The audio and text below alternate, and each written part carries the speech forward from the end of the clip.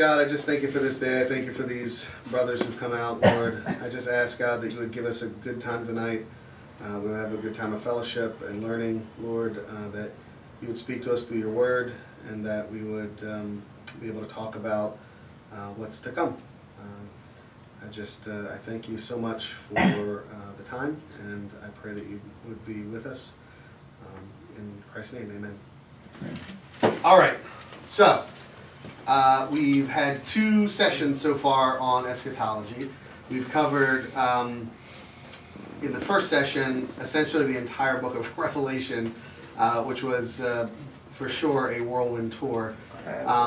And then we went through sort of the main millennial views, the sort of 3 primary views, which are represented up here, of premillennial, amillennial, and postmillennial thinking around the position of Christ's second coming and the millennium.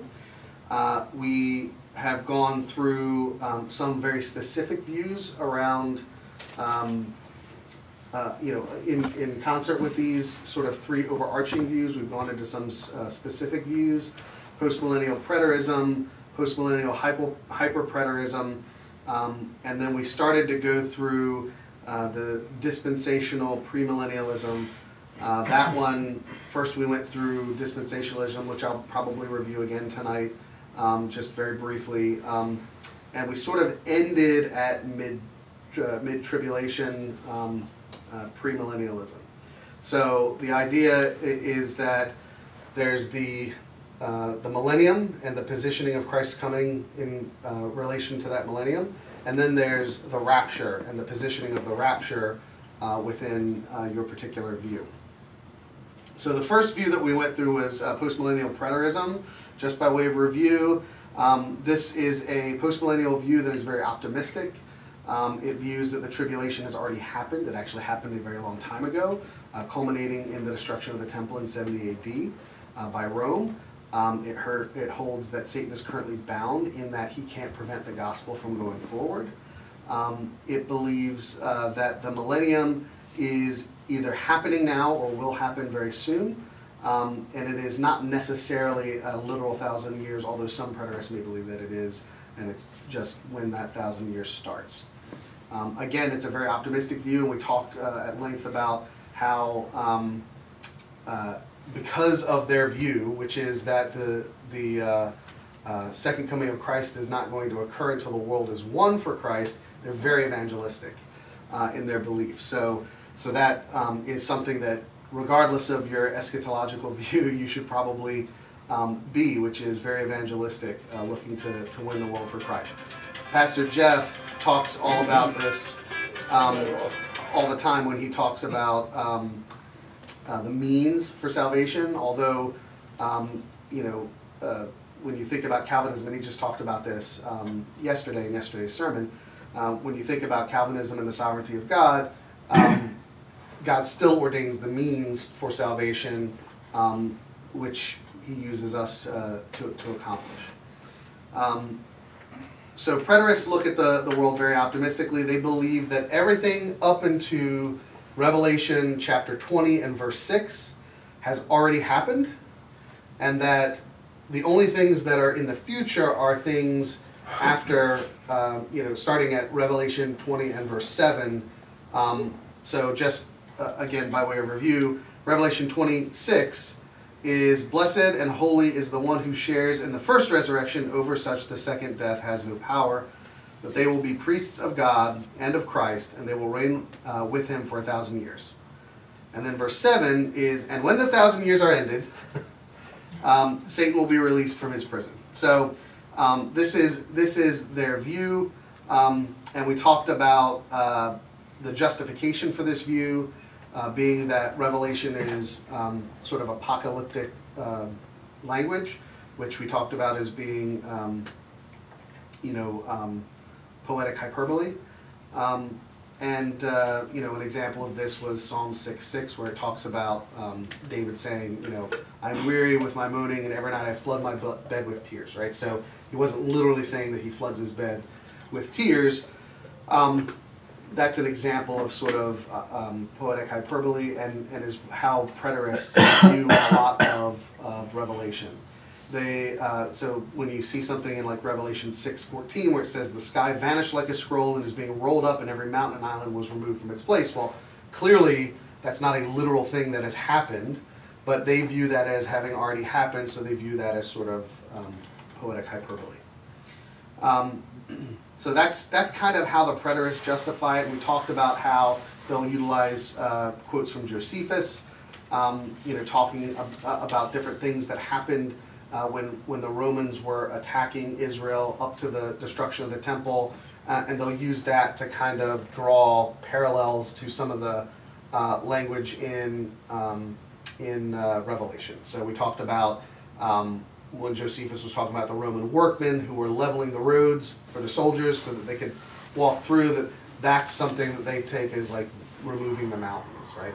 They were essentially removing the protections from Israel. Preterists also have a very small view of Revelation insofar that when it talks about the world, they believe that it is talking really only about Israel, that it's not actually talking about the whole world.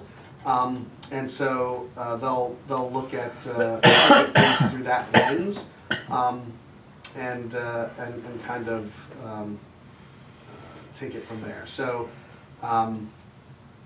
there were other examples that I gave. Again, this is all on the video. This was last, I guess it was 2 weeks ago, but the last session we talked about some of the examples that they had there.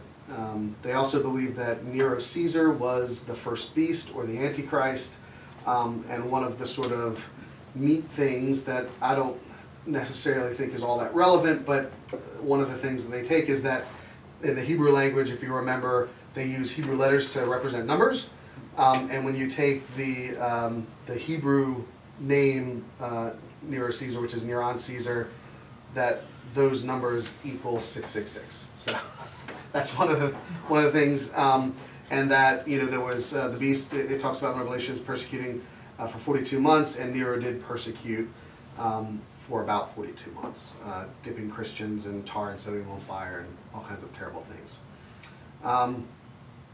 The problem comes in when you talk about the second beast creating a statue to the first beast, forcing the world to worship it, and the statue talking and leading and causing the world to worship it.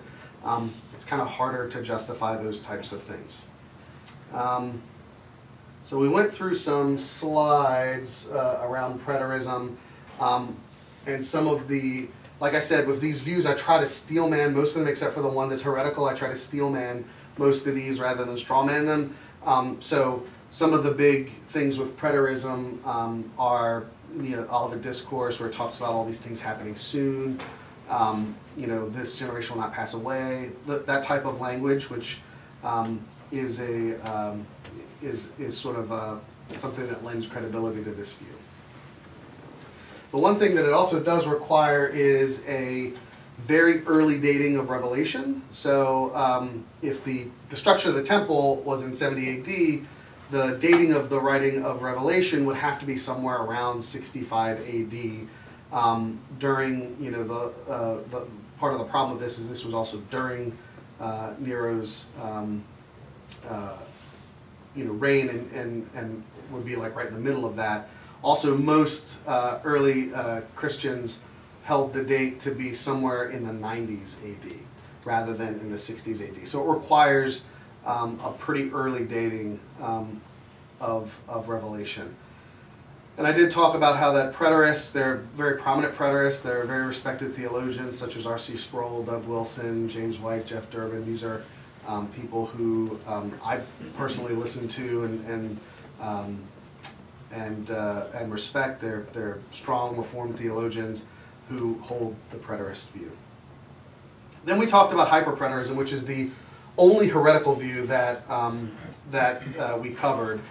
As I said in the early parts of this session, these views, my views, I hold fairly loosely. I'm happy to be convinced that my view is incorrect, but I don't know if I'd be happy that it was, because I generally don't want to go through the tribulation, but regardless, I'm open to my view. Let's put it that way. I'm open to my view being proven wrong. However,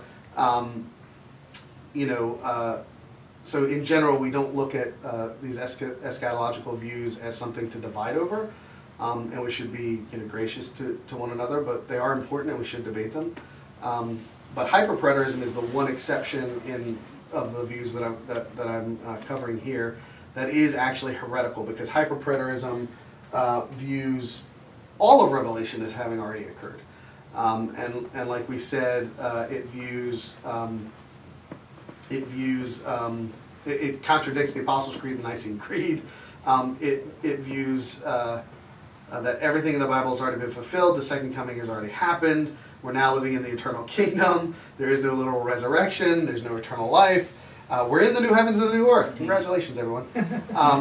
And it denies, central tenets of Christianity. So this one is the one heretical view that we should actually divide over, because this one can't be true. So that brings me back to the premillennial dispensational view. So again, premillennial, meaning that the millennium hasn't happened yet, or isn't in the process of happening. And it's dispensational in that it holds to dispensationalism rather than covenant theology. Covenant theology teaches things like replacement theory. That the church replaces Israel, and so when the New Testament is talking about Israel, it's actually talking about the church. It holds that there's a covenant of works and then a covenant of grace. I don't really have a problem with that so much, but the replacement of Israel with the church brings lots of curious questions to mind around 144,000 that we talked about when we were going through Revelation. We talked about 12,000 Jews from 12,000 from each tribe. And so when you argue with somebody who holds to covenant theology and this whole replacement theory, you have to say, okay, which tribe am I? If I'm one of the 144,000, which tribe am I from? Since I'm not ethnically Jewish. I don't know how you answer that question. But dispensationalism offers 7 dispensations that the Bible is essentially divided into the 7 dispensations. One being innocence for Eden, post-Eden, which is conscience, post-flood, which is civil government, the promise, which is Abraham, Moses and the law, the church age, which we're in currently, which is Jesus, and then the millennium, which is the theocracy that's to come. So premillennialism holds that Jesus will return in the future, reign for a literal 1,000 years. The first resurrection of the saved is at the beginning of that millennium, followed by the 1,000-year reign. And then at the end of the millennium, Satan is released, deceives those who he can, and has a final has a final rebellion, and then the judgment and the second resurrection happens. And so that's kind of very briefly the order of things. And regardless of your view of the rapture, that still holds true.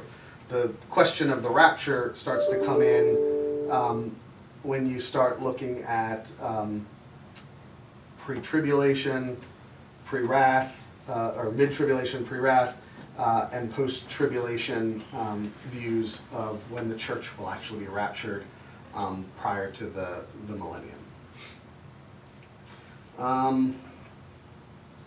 So we went through pre-tribulation arguments, which again tried to steelman the argument here. So the pre-tribulation arguments, the first and foremost was the 1 Thessalonians 5:1-11 passage, which talks about how we're not destined for wrath, right? So it talks, it says, "Now concerning these the times and seasons, brothers, you have no need to have anything written to you, for you yourselves are fully aware that the day of the Lord will come like a thief in the night. While people are saying there is peace and security, then suddenly destruction will come upon them, as labor pains come upon a pregnant woman, and they will not escape. But you are not in darkness, brothers, for that day to surprise you like a thief. For you are children of light, children of the day. We are not of the night or of the darkness. So then let us not sleep as others do, but let us keep awake and be sober. For those who sleep, sleep at night. And those who get drunk are drunk at night. But since we belong to the day, let us be sober, having put on the breastplate of faith and love, and for a helmet, the hope of salvation. For God has not destined us for wrath. And that's the important one, verse 9. For God has not destined us for wrath, but to obtain salvation through Jesus Christ, who died for us, so that whether we are awake or asleep, we might live with him. Therefore encourage one another and build one another up, just as you are doing. So that's really, we talked about, and when we went through Revelation, does anyone remember the sort of 3 big slides that I went through? What those 3 events were? There were 7 whats followed by, right? So there was the seals, the trumpets, and the bowls, right? The seals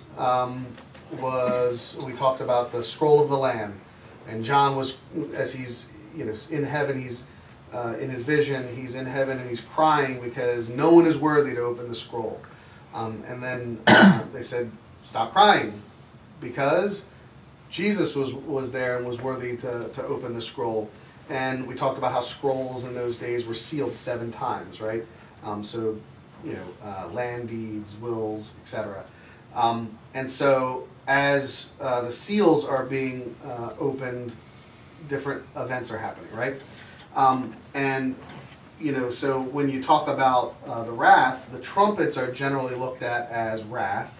The bowls are generally looked at as wrath, but the wrath doesn't really begin until really after the 6th seal, right?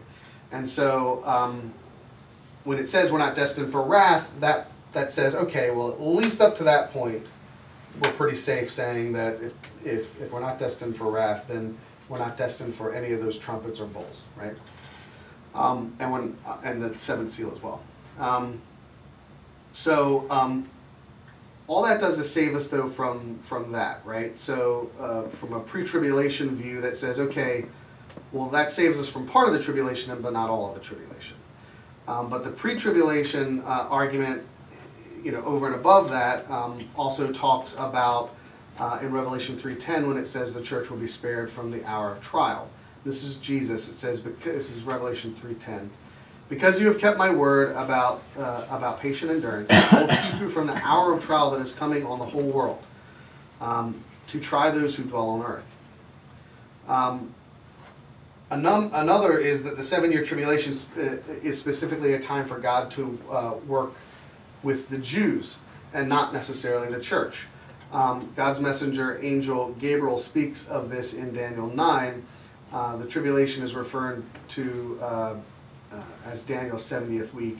And so in Daniel 9:24, it says, 70 weeks are decreed about your people and your holy city, to finish the transgression, to put an end to sin, and to atone for iniquity, to bring in everlasting righteousness, to seal both vision and prophet, and to anoint a most holy place. Paul also speaks about it in Romans, where the final once the final Gentile is saved, the church is raptured, blinders removed from the eyes of the Jewish people. This talks about because the church actually isn't mentioned after, I think it's Revelation 4. The church really isn't mentioned much after that. It's really all about God working with the Jewish people. And then another argument is Luke 21:36, where Jesus said, "But stay awake at all times, praying that you may have strength to escape all these things that are going to take place and to stand before the Son of Man." So it's talking about escaping. So pre-tribulationists will use these passages to argue for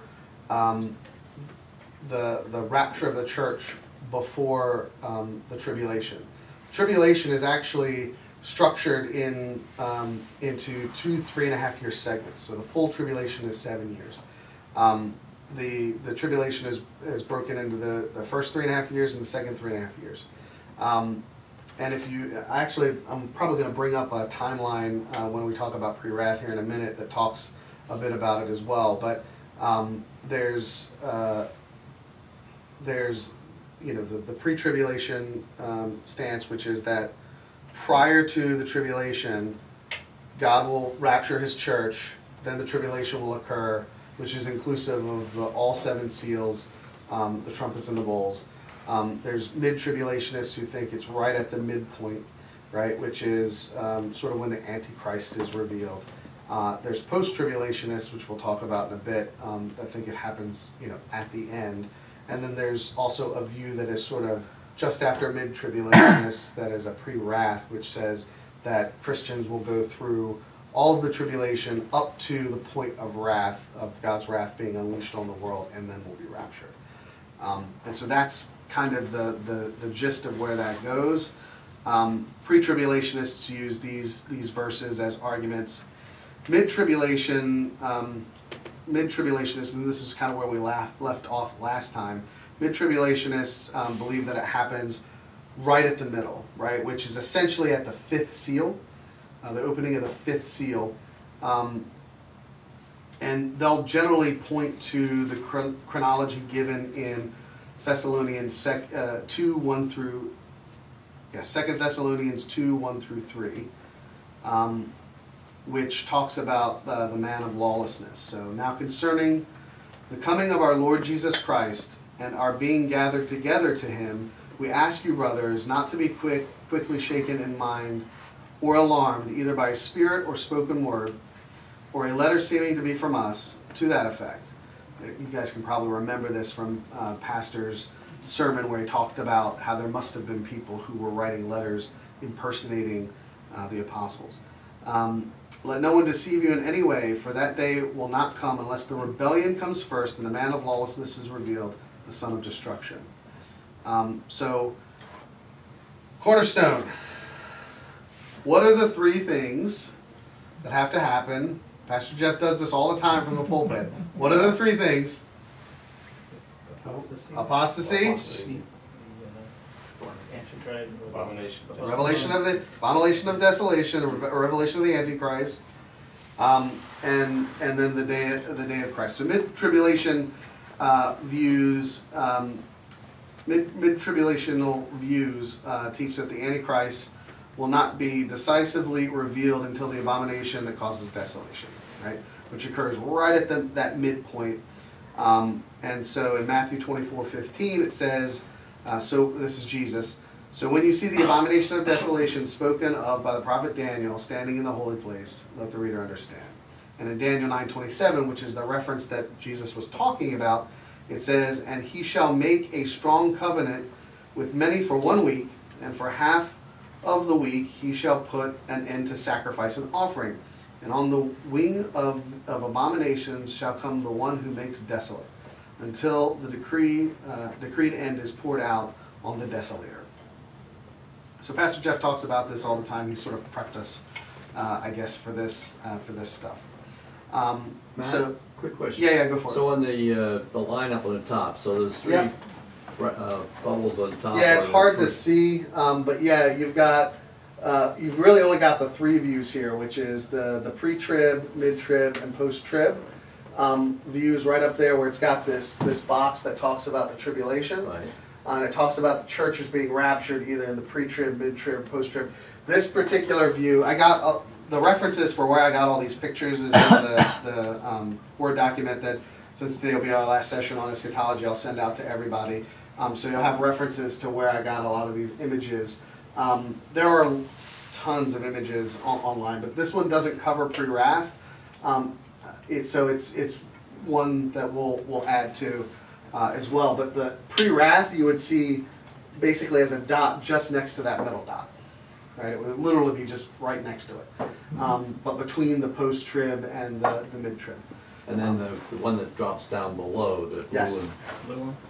Blue one says Christ returns. Oh, okay. So Christ returns at the end of the tribulation, right? Which Revelation pretty clearly spells out right before he establishes his millennial kingdom, new heavens, new earth, new Jerusalem, all of that, right? And then after the millennium, you've got the final rebellion, and then the final judgment, where you end up with believers and unbelievers going to their respective places.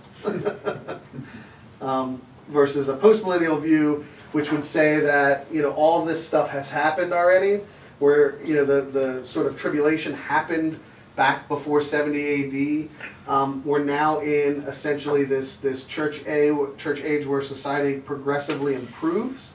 Again, they're optimistic, very optimistic view.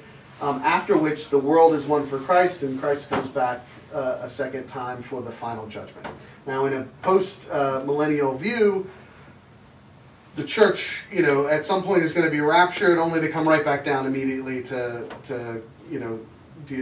have the judgment, right? So, and then we're going to talk. Amillennialism is the last one we're going to talk about, so we'll get to that bottom one here in a minute.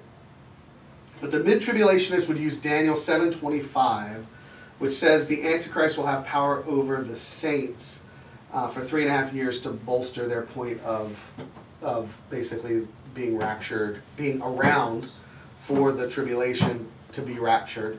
So Daniel 7:25 says, "He shall speak words against the Most High, and shall wear out the saints of the Most High, and shall think to change the times and the law, and they shall be given into his hand for a time, times and half a time."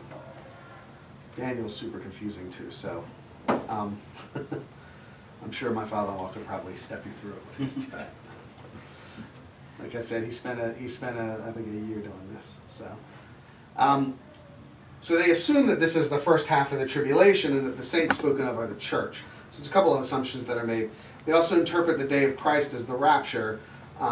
So the church will not be caught up into heaven until after the Antichrist is revealed. One of the other things that mid-tribulationists talk about is that foundational to mid-tribulationism is that the trumpet in 1 Corinthians 15:52 is the same trumpet mentioned in Revelations 11:15. The trumpet in Revelations 11 is the final in a series of trumpets, and it's, you know, essentially the last trumpet. And so the trumpet of 1 Corinthians, so it's the last trumpet of 1 Corinthians 15. But the problem with this is that the trumpet in Corinthians is a call of God, whereas the ones in Revelations are a judgment, right? It's not calling people home. It's essentially causing judgment, on the earth. So the trumpet, that's the call of grace to God's elect, whereas the other one's a pronouncement of doom on the wicked, right? So they have different purposes, so it's hard to conflate them. So that leads us into, so we've done pre-tribulation, we've done mid-tribulation, now we've got pre-wrath. So the pre-wrath view is similar to mid-tribulation, but with a difference. So the timing of the rapture is super, super close to mid-tribulationists, but mid-tribulationist holds it's right at the middle of that 3.5 years, which is essentially at the 5th seal. But pre-wrathers will view really the rapture having to do with when the beginning of the day of the Lord is, which they would argue is just after the 6th seal. And so the pre-wrath rapture theory views the trumpet and bowl judgments as the wrath of God, which they clearly are, and that the church is exempted of that. We just talked about that with 1 Thessalonians 5:9. But the first 6 seal judgments are not considered the wrath of God. They're viewed as the wrath of Satan or the wrath of the Antichrist. The wrath of God is really viewed at that 7th seal and beyond, right? Because the 7th seal, if you remember, was silence in heaven because of the horror that was happening. And then you've got the 7 trumpets, which, if you remember, was like a third of the sea, a third of the fresh water, the sun and the moon and the stars, like were a third darkened. It was like thirds, right? A lot of sort of judgments for that. And then you finally have the bowls, which is everything in the sea dies and everything in the fresh water dies, and the sun is blackened and the moon is blackened and the stars fall out of the sky, and it's like just like way worse than it was with the trumpets even. But the first 6 seals was like the 4 horsemen of the apocalypse, or the first 4, right? But the wrath of God doesn't actually happen until you get to that seventh seal. And there's no direct mention of God's wrath until the sixth seal is broken in Revelation 6:17. So according to the pre-wrath rapture theory, the church will be present to experience those first six, but nothing beyond that. So the rapture must occur at that time. So if you compare Revelation 6 with Matthew 24, the pre-wrath rapture theorists identify the first seal judgments with Jesus' description of the end times in Matthew 24, 4 through 14. Do you want to read that for me? Matthew 24. Matthew 24, 4 through 14.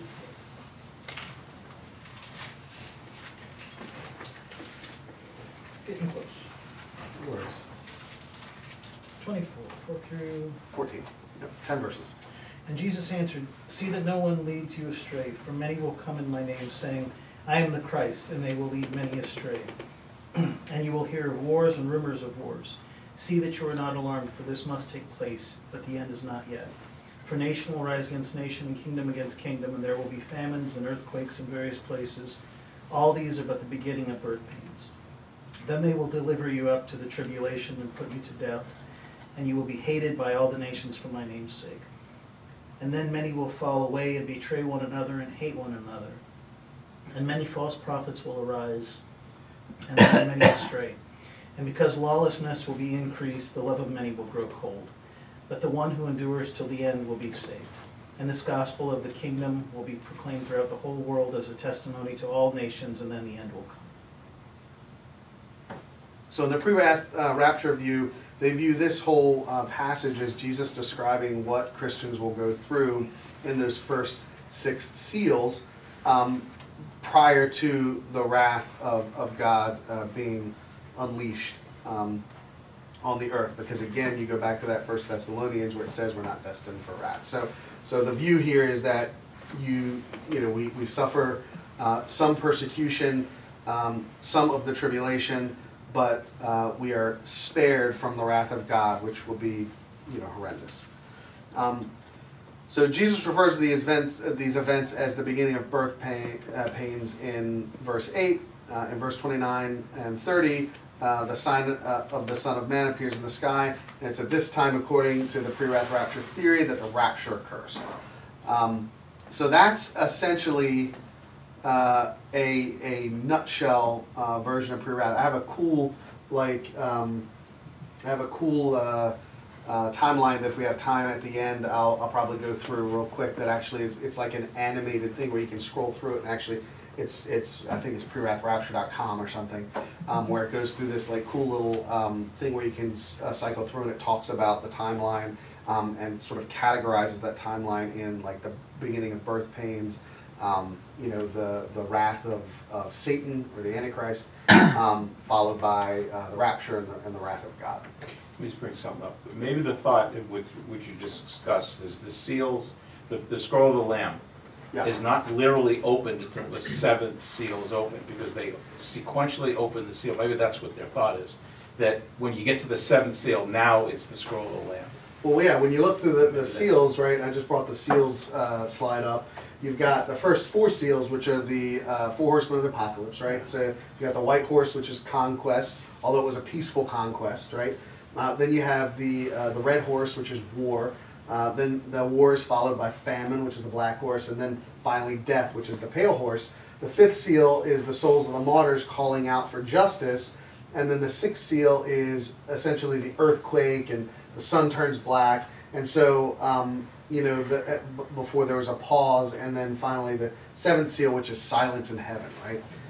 And so the view here would be that if a mid-tribulationist, they would say, basically at the souls of the martyrs, right, at that fifth seal, that's when the rapture happens. Pre-wrath, it's like, okay, just right after that, a little bit after that, right, is where you would get that. Whereas you got the trumpets, which are clearly judgments, right? You got hail and fire, fiery mountains, blazing star, darkness. You've got tormenting locusts. You've got mounted warriors, and again giving Paul a pause. Then you've got the two witnesses, and then God reigns in heaven, and then you've got the bowls of wrath, which are like way worse than the trumpets even, right? You've got the land, the bowl poured out on the sea, which kills literally everything in the sea, all the rivers and springs in the third bowl, and so forth and so on, right? And you've got darkness, it's poured on the throne of the beast, right? So all that worship the beast are stricken,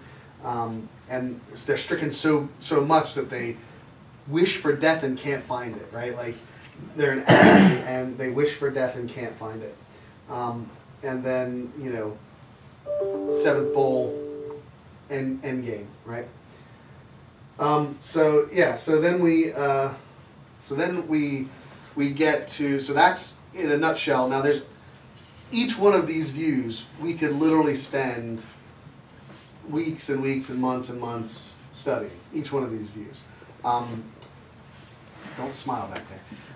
My father-in-law actually did a study, and I think it lasted, what, a year? Was it a year? And he gave me a lot of his materials for, and it was just on the pre-wrath view. And there's like probably 2 pages just of scripture verses with talking about that. So when I said at the outset this is a 101 class, it's definitely a 101 class, right? We're just going through the very you know, sort of topical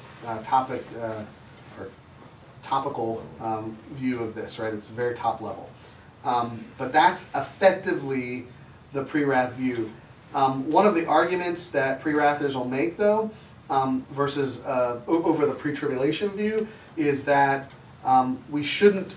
One of the debates, right? You should consider a pre-wrather and a pre-tribber as brothers, right?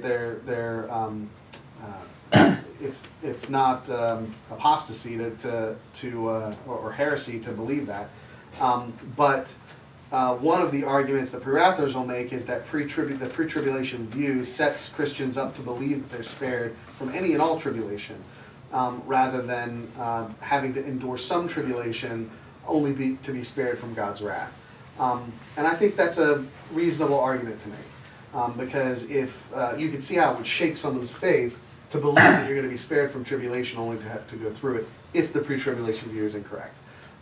Versus if the pre-wrath view is incorrect and the pre-trib view is correct, the pre-wrather gets spared from it anyway. Their faith isn't shaken. So it's a good, you know, it's another way of thinking about the view.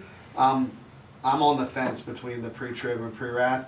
I really like the preterist view because of its optimistic, you know, evangelistic view, but I can't get behind reading Revelation in the way that preterists read Revelation. It makes a lot more sense from a premillennial perspective to think of all of this apocalyptic things happening in the future. Also, it's, I think, a more literal reading of Revelation than it is, you know, for preterism, where you're having to sort of stretch the apocalyptic interpretation to kind of its breaking point. Are those specific, like, denominations, like you mentioned, R.C. Sproul and a couple of other names, like, do they fall into certain denominations? They do. That way, or they do. So Presbyterians are generally amillennial or preterist. You know, whereas if you look at some of the other, like Baptists, or you'll see a lot of them are pre-millennial, most of them pre-tribulation, but pre-tribulation is just the most popular view, premillennial view, so it tends to be. But even in this church, we have people who are pre-tribulation, premillennialists, and people who are pre-wrath, premillennialists. I don't know of any preterists in our church, but there are, you know, like R.C. Sproul was a preterist, even though a lot of Presbyterians are millennialists. All right, so post-tribulation, this is still a premillennial view, but post-tribulation means the church is going to go through the entire tribulation, including all of the judgments. So it teaches that the rapture occurs at the end or very near the end of the tribulation, and at that time the church will meet Christ in the air and then do a U-turn and come right back down for the judgment, right? Because the second coming happens at the end of the tribulation, just before the establishment of the millennial kingdom, and Christ comes and does the initial judgment before the final judgment at the end of the millennium. So the church would then be raptured at the end of the tribulation and then, like, say hi to Jesus in the air and then spin around and come right back down for that first judgment, because it talks about when Jesus comes in the second coming that there's all of the people on the white horses, you know, all of the saints coming with him in that second coming. So, so when he comes down, so this would be that the rapture and the second coming would be simultaneous. It would happen exactly at the same time. So according to this this view, the church goes through the entire 7-year tribulation. Roman Catholicism, Greek Orthodoxy, and many Protestant denominations espouse a post-tribulation view of the rapture, which is something I learned going through this study. I didn't realize that Roman Catholics and Greek Orthodox were both post-tribulation. Matt, this Yes. is probably a, what do you call those kind of questions that don't require an answer? But, Rhetorical. yeah. How do they deal with the fact that we are not destined to wrath? It's a good question. Wrath comes It's a good somewhere question. in the middle. That 1 Thessalonians passage is it's pretty stark.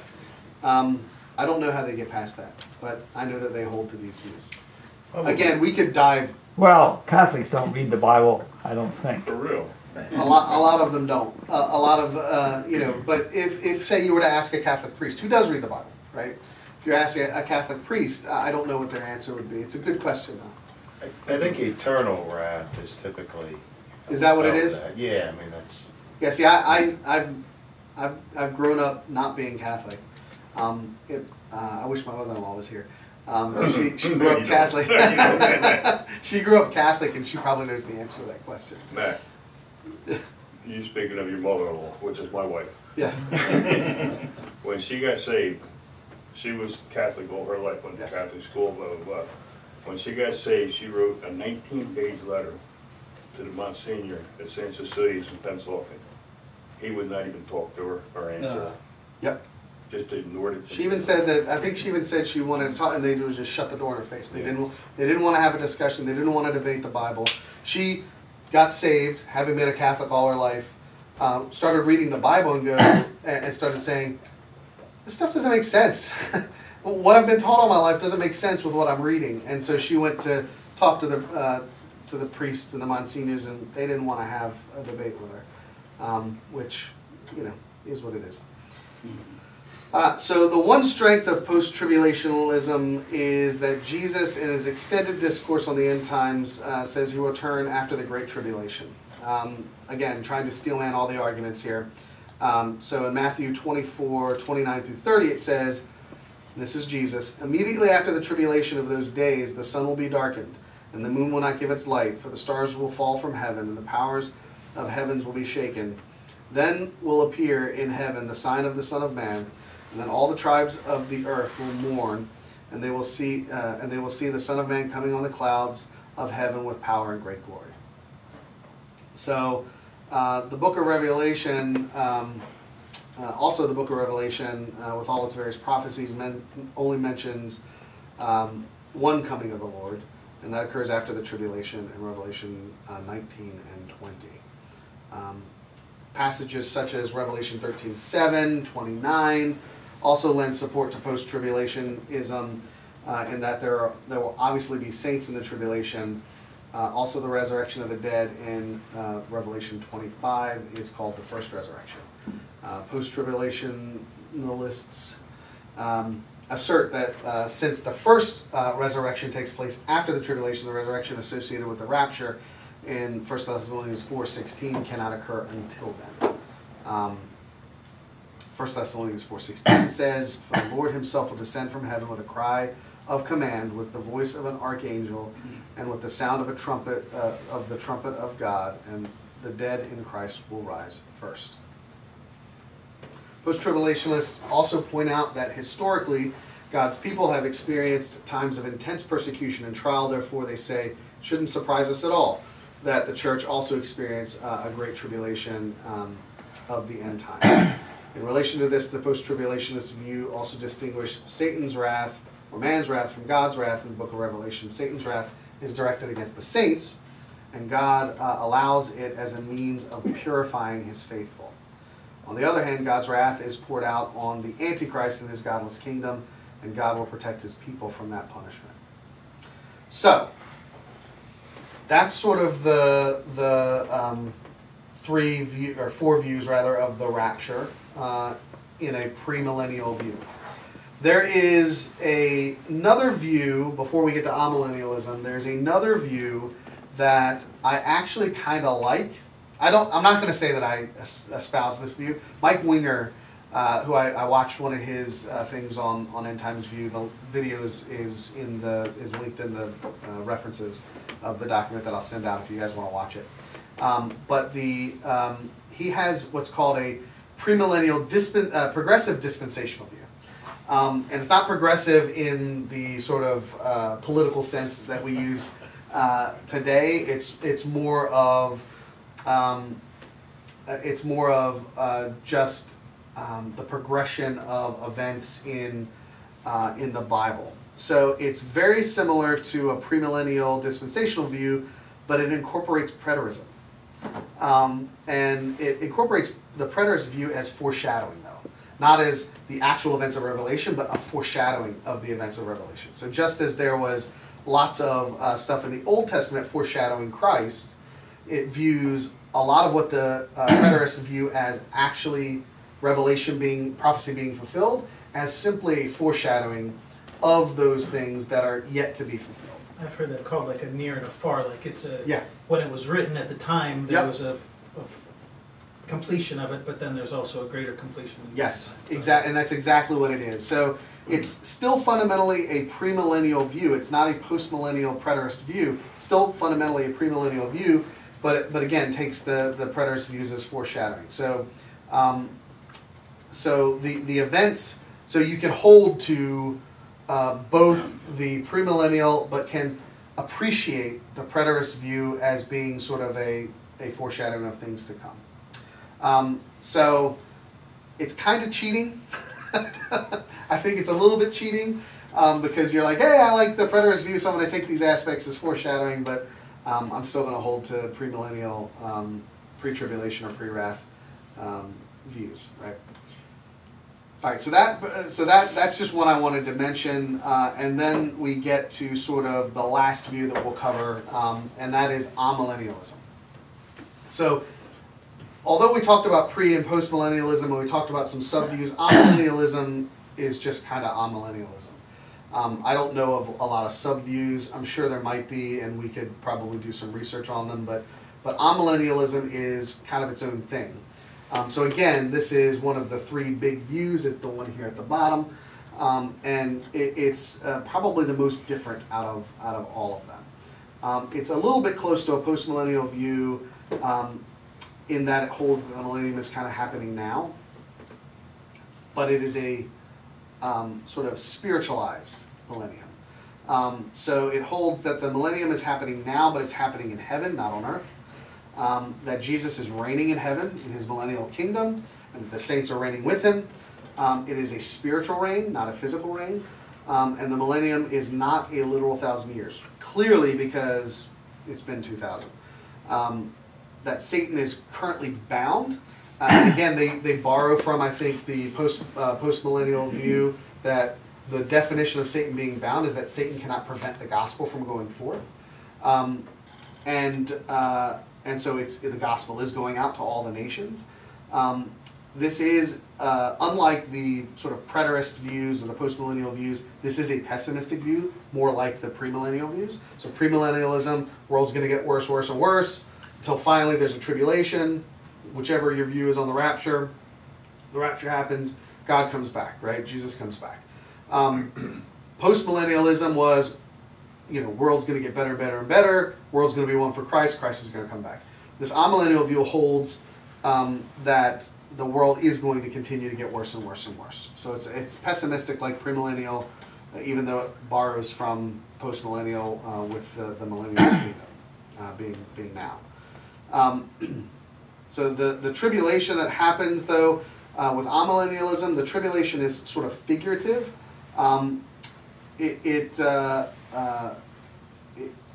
The tribulation happens at the end of this figurative millennium, followed by the second coming of Christ. This kind of forces you to have an idealistic or spiritualist view of Revelation. So they're taking this as sort of, again, apocalyptic language. nothing literal. They view Revelation as not being prophetic necessarily. It's not prophesying of things or predicting things that are in the future, but it's more like parables, right? It's the kind of things that'll happen prior to the coming of Christ. So these are the types of things that are going to happen to us before Christ comes back. So our millennialist view of Revelation is that it's just really filled with apocalyptic language and is figurative. This makes Revelation super flexible, though, right? Because it can be applicable to all kinds of things, right? Since it's not really prophetic things, so when you're talking about, everything in the sea dying and stuff, that's figurative language. Doesn't mean that actually all living creatures in the sea will die. So it's really just, Revelation's a book of symbolism, right? And not prophecy. It doesn't really provide any real explanations to why there are specific prophecies, though. So it talks specifically about 144,000 Jews that are going to be 12,000 from each of the tribes that are going to come down. They're not going to be able to be harmed. They're going to win an innumerable multitude of people to Christ, right? Like, there's very specific prophecies that are in Revelation, and it doesn't really, amillennialism doesn't really account for those being as specific as they are. So it can lead to eisegesis. It can lead to you being able to develop your own theology and read that into the book. That's a big fancy word for reading your worldview into, so they talk about exegesis versus eisegesis. Eisegesis is, I take my worldview and I read it into the text. Exegesis is, I look at the text and get my worldview out of it, right?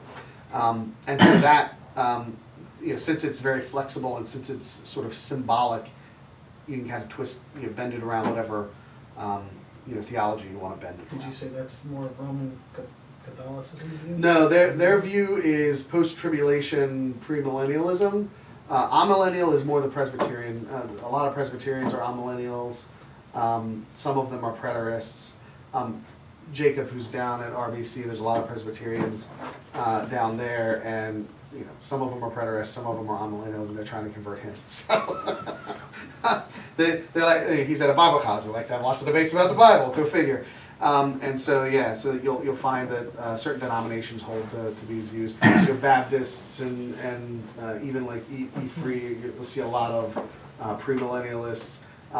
You've got other churches that'll hold post-mill views, some Presbyterians, and so forth. The thing about it is, again,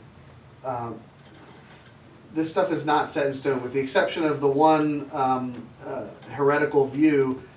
Any of these views have theologians that have argued for them well. There's a video called A Night of Eschatology that I watched a couple of years ago, which really got me kind of excited about learning about eschatology.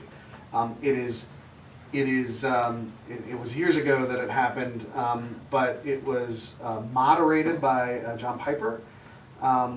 But he had three other people, one representing premillennialism, one postmillennialism, one amillennialism. I don't remember their names except for Doug Wilson, who was the postmillennialist in there. And I thought it was a fantastic, it's like an hour and a half long. I thought it was a fantastic debate of these guys kind of going back and forth with their views and arguing for them. It was very conciliatory. It wasn't heated or anything like that, but I thought it was a really good introduction, because I didn't really, it's not, this isn't something that I took a lot of time to study back in the day, right? It was just kind of one of those, I don't really know what's going to happen. I like the pre-trib, pre-millennial view because it means I don't have to go through the tribulation, so I'm going to stick with that. A lot of people I know have that view, so, it's the future. Whatever happens, happens. Are the views, so like historically, so if we look back 1,000 years, Yes. one of them might have made more sense at the time based on what was revealed? What you find if you actually look back is that the postmillennial view is not one of the early views. The early views of the early church fathers was a premillennial view. Regardless of the timing of the rapture, it was a premillennial view. They viewed Revelation as being prophecy of things to come. So it was, preterism. I might have actually talked about this when we went through preterism last week, but it's something that, or actually no, it was covenant theology that I was thinking of. That didn't come around until I think it was like the 1800s. So,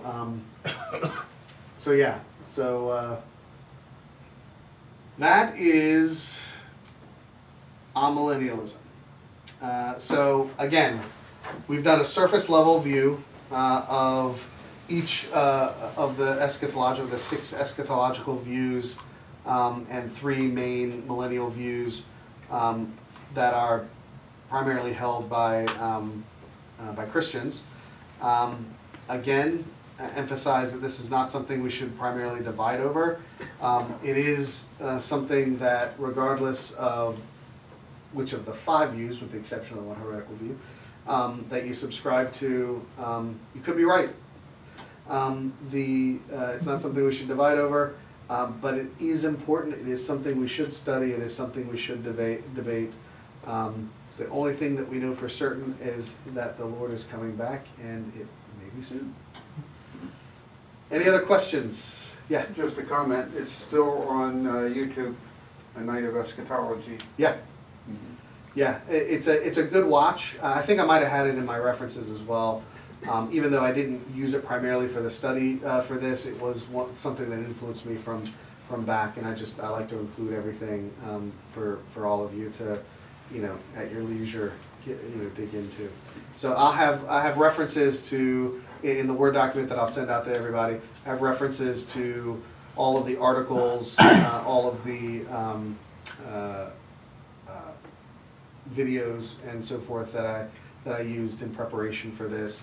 Again, the goal of this was to do a surface level view, not to do an in-depth view, or unless you guys want to spend months doing eschatological views. We could certainly come back and do that later, but we have a lot of other topics that we want to get to in the Apologetics series. Anything else? Yeah, Matt, just one thing. Usually, you're familiar with J. Dwight Pentecost, right? Dwight Pentecost outlines laws for interpretation, specifically eschatology and Bible interpretation. He says the law of first reference. The first reference you come to in the Bible usually sets the pattern for what that event means. And he says the law of first reference regarding the tribulation is from Deuteronomy chapter 4, verse 30, which says, when you see these things happen in the last days,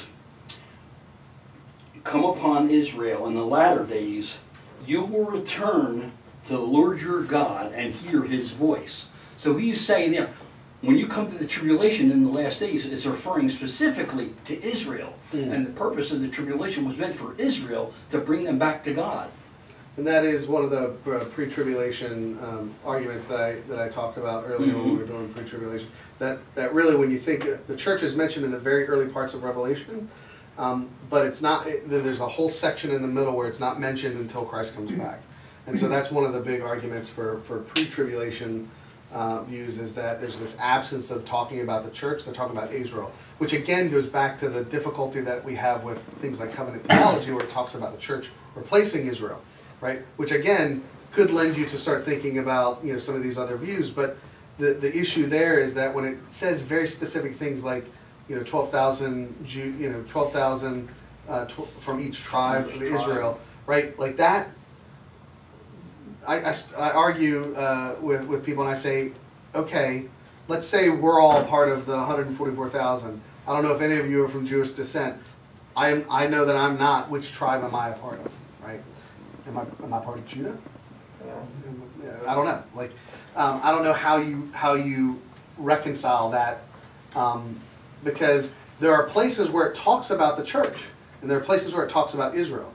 And so I always go back to, if it says Israel, I think it means Israel. And when it says the church, it means the church. It's not as if it used Israel, and in some contexts it was talking about the church, and in others it was talking about, and it never used the church, or vice versa, right? It uses both, and so I have to believe that that was intentional, and that when it's talking about the church, it would say the church, and when it talks about Israel, it would say Israel. Anything else before we wrap up? All right, Phil, do you mind closing this out? Lord God, we just thank you, Jesus, that you are coming back, Lord. We thank you. And we just give you praise and glory. We glorify your name, Lord. We look forward to your coming. We say, come quickly, Lord Jesus. God, and we just ask that you would be with us as we leave here, be with us in our daily lives, Lord God, and just draw us closer to you, into your word and into prayer, Lord God, so that we are ready for you when we come back. And Lord, help us to evangelize the lost, Lord, and just carry out your call for those who you've just predestined from before the beginnings of the foundations of the earth, Lord God. Just use us in a mighty way to draw them into your kingdom, Lord, we pray. In Jesus' name, amen. Amen.